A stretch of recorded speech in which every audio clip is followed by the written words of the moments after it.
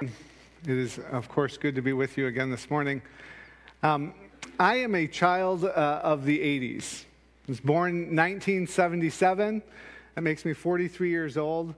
And I know that's hard to believe with hair this good, right? Right? I am a child of the 80s, and I remember vividly on Friday nights, one of the things our family would do is we would get a pizza, and we would rent our VHS tape, and we would watch a movie. And more times than not, the foe of that movie would always be a spy. Right? I grew up on movies like James Bond and Mission Impossible and The Hunt for the Red October. These were my youth. Right? The classic spy versus spy is just an iconic image of the Cold War, and rightfully so. I mean, after all, arguably one of America's greatest defeats came not in battle, but at the hands of a spy. World War II was the deadliest conflict in human history. An estimated 50 to 56 million people died as a direct casualty of that terrible war.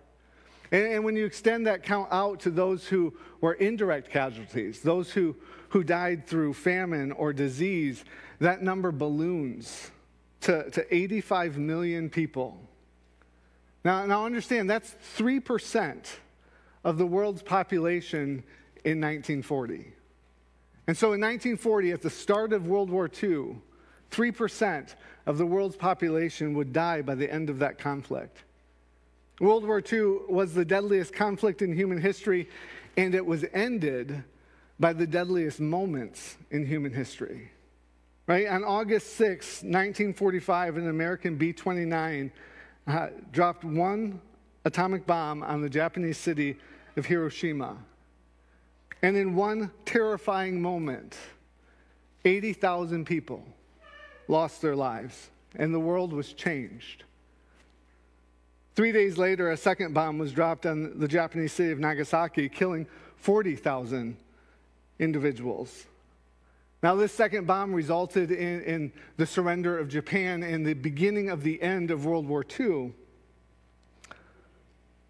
And after World War II, after the war, the U.S. emerged as just an unrivaled superpower.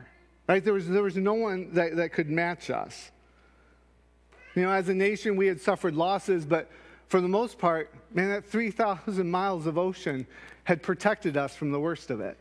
At least compared to Europe and Asia, we were still relatively strong. And that 3,000 miles of ocean in the post-war era continued to protect us from anyone that would come against us. And if that wasn't enough, well, then there was still the bomb. Right? No one could mess with the USA after World War II. At the end of World War II, all of the U.S.'s external threats had been neutralized, or at least they were held at bay for the moment. But this new level of security, this safety, it came with an incredible responsibility. We had to protect the bomb. I mean, if the contesting powers of this world could kill 56 million people with tanks and guns, what would happen if atomic weapons proliferated? Sadly, the U.S. was not successful at protecting this dreadful secret. In 1949, just 4 years after the deployment of the world's first atomic bomb, Soviet Russia initiated a successful detonation of an atomic bomb, and the Cold War was on. This Cold War would come to dominate geopolitics and really culture for the next 40 years. And see, at the end of World War II, everyone knew that Russia would eventually get the bomb, right? That was America's greatest fear. We knew that there would come a time when Russia would have that too, and there would be a rival on the world stage. But the world was shocked at how fast they had done it. How had they been able to accomplish this? The short answer? Spies. right? America was safe from all external threats. There was no soldier that could pose a realistic challenge. But an internal threat? That's a different matter entirely. A spy was more dangerous than a soldier because a few well-paid spies, hidden and unnoticed, could do what an army of soldiers never could. And so 2 weeks ago, we looked at how external hardships can be a threat to our joy. And we took notice of how we combat those external hardships with gratitude and with a radical submission to God's will, trusting that God is in control, that God is at work. Today, I want to take some time and we're going to look at a covert threat that secretly and covertly undermines our joy. That covert threat, that internal threat that I'm talking about, is the threat of pride. Pride is an internal threat that often robs us of the joy that God has for us. Now, if you remember 2 weeks ago, we started a series going through the book of Philippians. And we're going to take, a total of 5 weeks to go through this book chapter by chapter. And so as we get started, I want to encourage you to open up to Philippians 2. If you have your Bibles, I encourage you to go there because we're going to be looking at that text in quite a bit of detail. And but before we go there, I want to kind of set the stage, remind us of some things that we learned last week. If you remember, the book of Philippians is really a letter written by the Apostle Paul to a church that he started in the city of Philippi.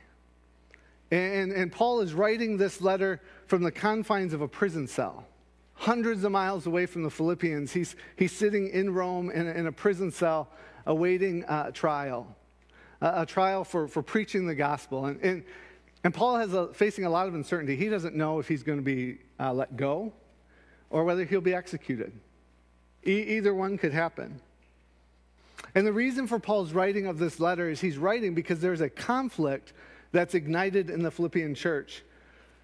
And Paul wants to address it. And this conflict that's taken place, it's taken place between two individuals that are key leaders in the church, and Paul loves and respects them both. And so in chapter 1, he focuses his attention on those external hardships that we face, right? And he says that when we face them with gratitude, we can still have joy even in the midst of this hardship, even in the midst of persecution. And then Paul encourages them to rejoice because God is at work in those difficult circumstances. Now in chapter 2, Paul is turning his attention to that internal threat. An internal threat that, if left unchecked, would rob them of their joy and their unity, and it would destroy and undermine their witness to the world. Let's take a look at what Paul has to say. This is chapter 2, verse 1 through 4. It says, "Therefore, if you have any encouragement from being united with Christ, if any comfort from his love, if any common sharing in the Spirit, if any tenderness and compassion, then make my joy complete by being like-minded, having the same love, being one in spirit and of one mind. Do nothing out of selfish ambition or vain conceit, rather in humility, value others above yourselves, not looking to your own interest, but each of you to the interest of the others." What Paul is saying is that the things that we've received from Christ, those things we should naturally be offering those things to each other in our relationships. And so if we've received love, encouragement, tenderness, and compassion, these things need to be becoming a part of who we are, and they naturally flow out of who we are as we interact with each other and the world outside of our doors. If you come to my house, this is really the inside scoop that I'm about to give you. So write this down. If you come to my house during the holidays, yes, Randy's paying attention. If you come to my house, Randy, during the holidays, there's a really good chance that I'm going to offer you pie, right? My father, who lives with us, has a fondness of pie. And so it seems like from Thanksgiving all the way through the first of the year, he makes sure that we have a steady supply of pie coming in the door. And so it's only natural that if you come to visit during the holidays, that I'm going to share with you out of the abundance of what's been given to me, right? My Father's pie. Right? I'm gonna share out of that abundance, and you're going to get to enjoy. That's kind of what Paul is saying here. The things that we've received from Christ, we are in turn offering to others as those things are reflected in our character. And so again, I want to read those verses. It says, therefore, if you have any encouragement from being united with Christ, if any comfort from his love, if any common sharing in the Spirit, if any tenderness and compassion, then make my joy complete by being like-minded, having the same love, and being one in spirit and one mind. As we follow Jesus, the love of Jesus is reflected out from us, right? Ultimately, this creates in us a change in our motives, right? The priorities of Jesus suddenly become our priorities. And so our motivations change, and they become altruistic and humble rather than self-seeking and prideful. The work of Christ in our life empowers us to root out that internal threat that would to joy that would rob us of our joy and unity. As we follow Christ, the well-being of others becomes as important to us as our own personal well-being. And this is how we're able to finally love our neighbor as ourselves. In the next couple of verses in Philippians, Paul gives us a description of what this looks like. And if you notice, I want you to take a look at your text, because most English translations, you'll notice something. There's a formatting change that takes place, right? It goes from these block paragraphs to this indented, every other line formatting.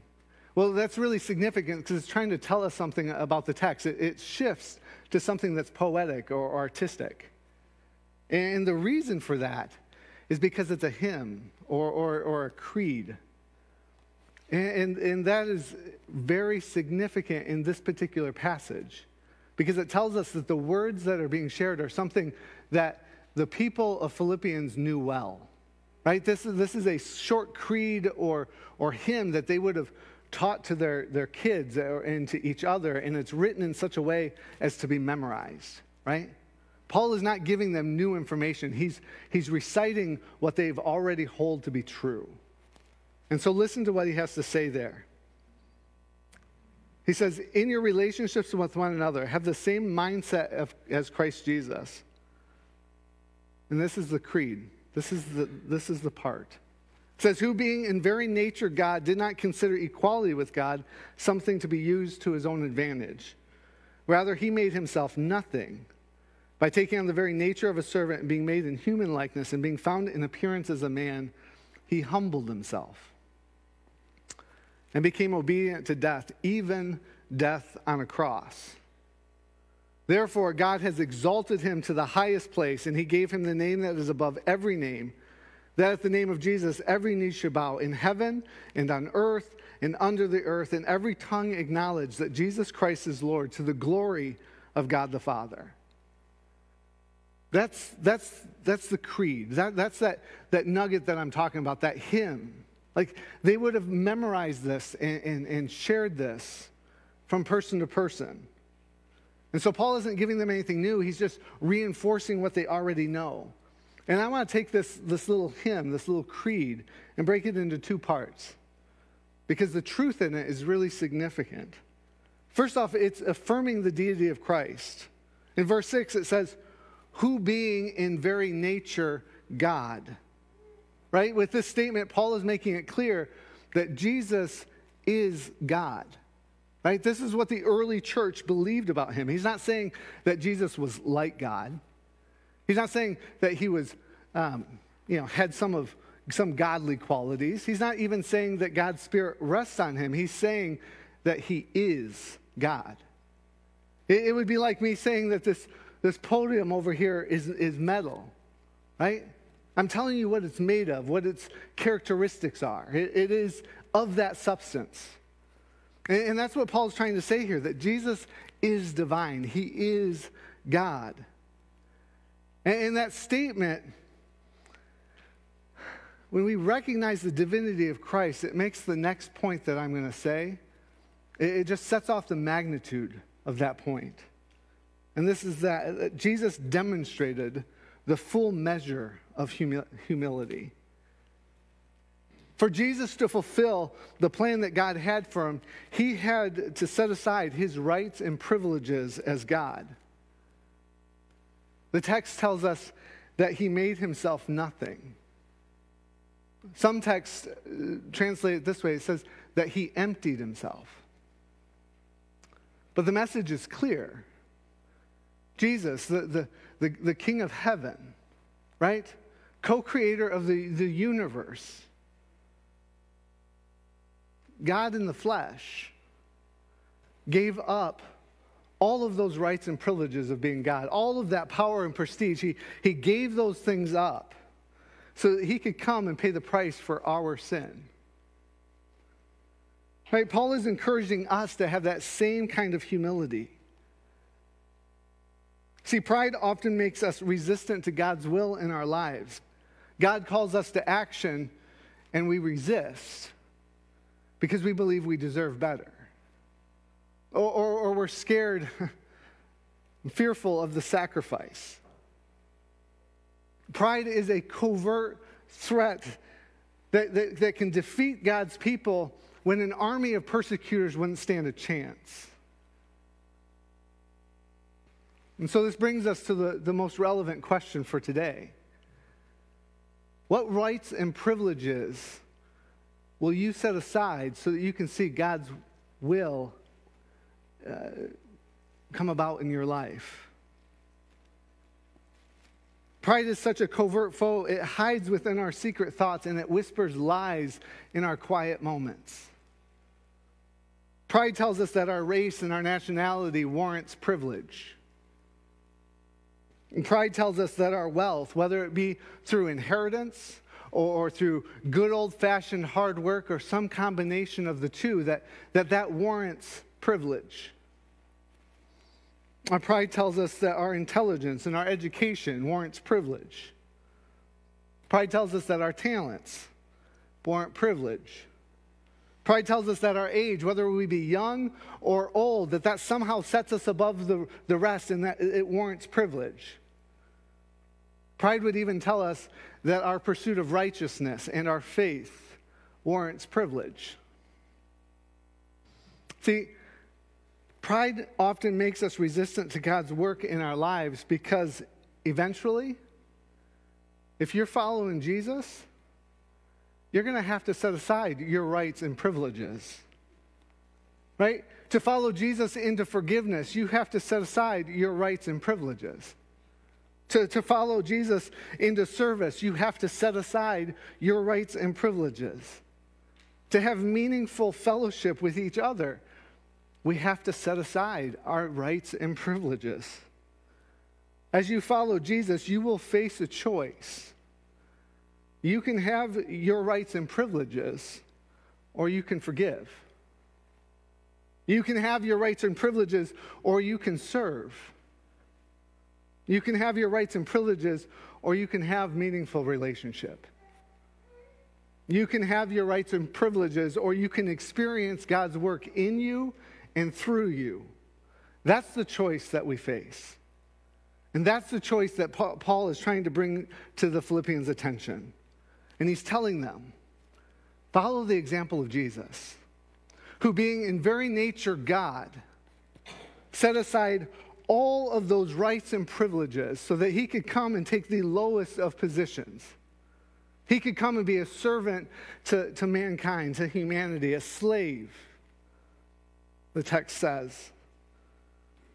Not only does Jesus take this incredibly low position as a servant, but he also endures the disdain of those he came to serve.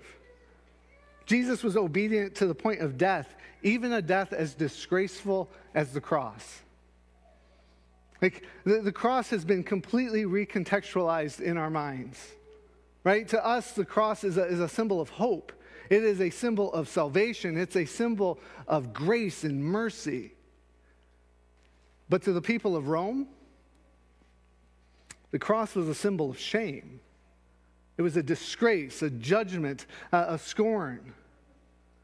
The cross was a punishment that was reserved for the worst of the empire's enemies. And so when those soldiers pounded those nails into Jesus' hands, when they broke the skin on his back with that cat o' nine tails, when they smashed that crown of thorns on his head, when they mocked him and spit at him, they believed they were doing their nation a service. Right? They believed that Jesus deserved it. In the cross, Jesus takes on disgrace and consequences that he did not deserve. And he did it so that we could have a relationship with God that we don't deserve. Jesus did it so that we could understand the full measure of God's love for us. Again, something we don't deserve. It's a beautiful part of Jesus' story. But we're not all the way through that little hymn, are we? There's more. Jesus' story doesn't end with the cross. It goes on. And so as a result of Jesus' humility, God has exalted Jesus. And this is that second part of that creed or that hymn. It says, therefore, God exalted him to the highest place and gave him a name that is above every name, that at the name of Jesus every knee should bow in heaven and on earth and under the earth, and every tongue acknowledge that Jesus Christ is Lord, to the glory of God the Father. The rights and privileges that Jesus set aside, God has restored to him. And the day is coming when at the name of Jesus every knee shall bow in heaven and on earth and under the earth. And Paul gives us these three locations because he wants us to understand the significance of this declaration. Jesus isn't just going to rule an earthly kingdom. No, he's going to rule the universe. In each of these locations, there's an intelligence that's associated with it. In heaven, we have the angelic beings, the host of heaven, right? In all of their majesty and their glory, they're going to bow to Jesus. The day is coming when humanity, no matter how broken or stubborn, no matter how self-assured and arrogant we are, we're going to bow to the lordship of Jesus. Every one of us. We're going to recognize him for what he is, and we're going to quit lying to ourselves.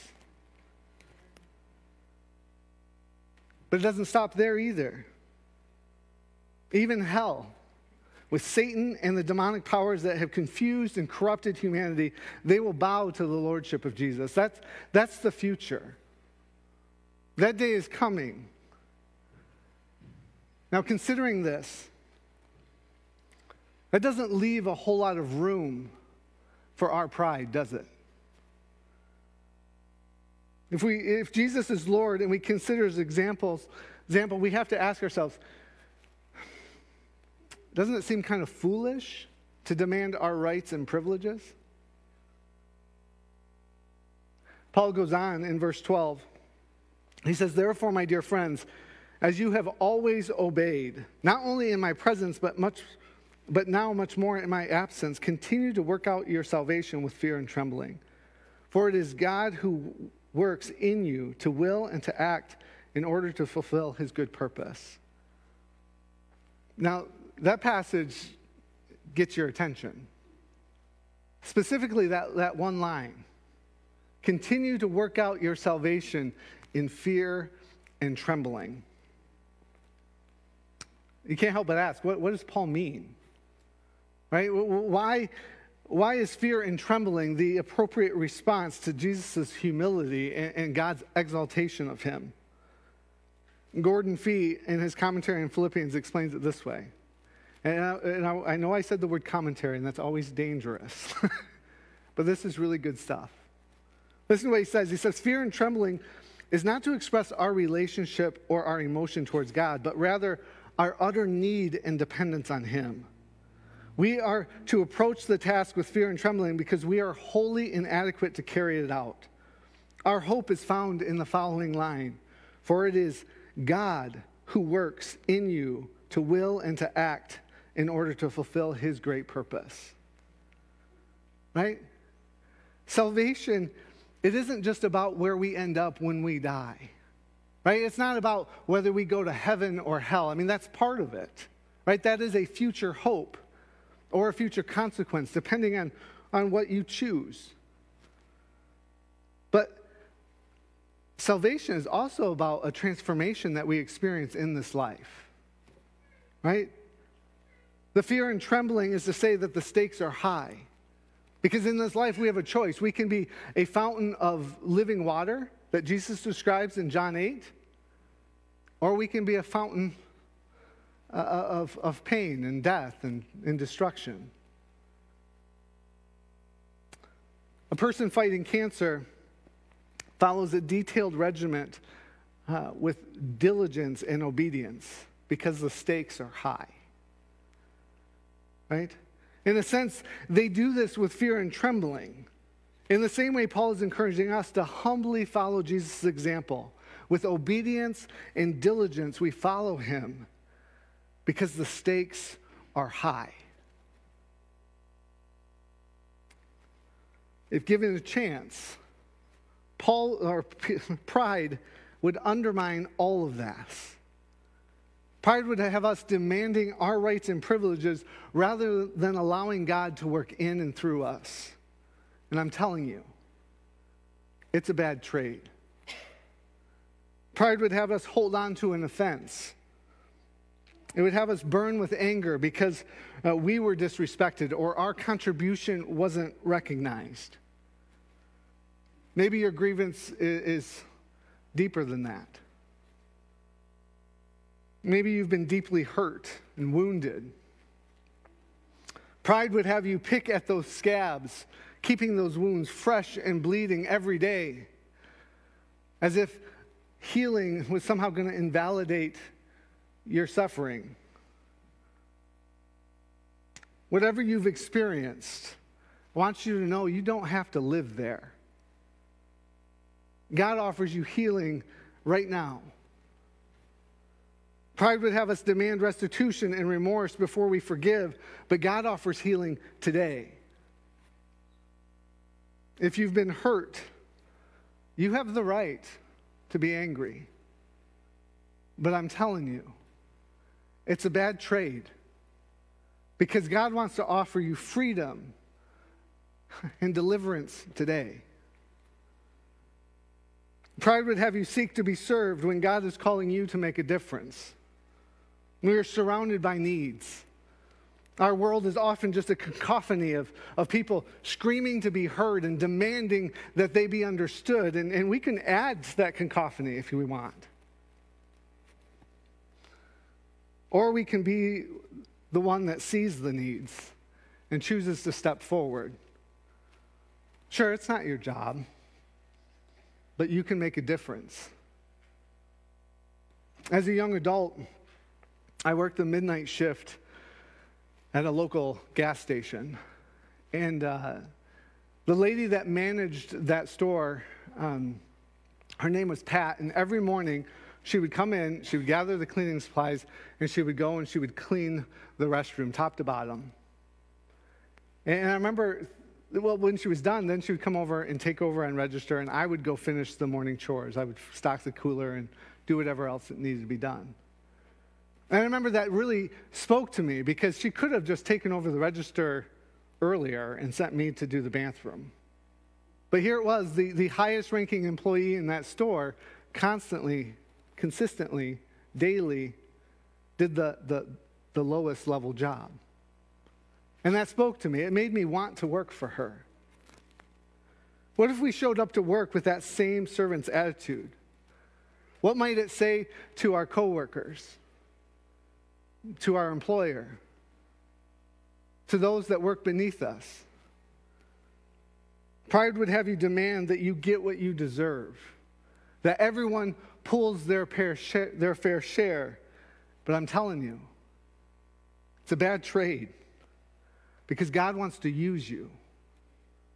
He wants to use you to reflect his love and his compassion and his character into your workplace. God wants to use you to make a difference in the lives of your coworkers. There is so much hurt in this world.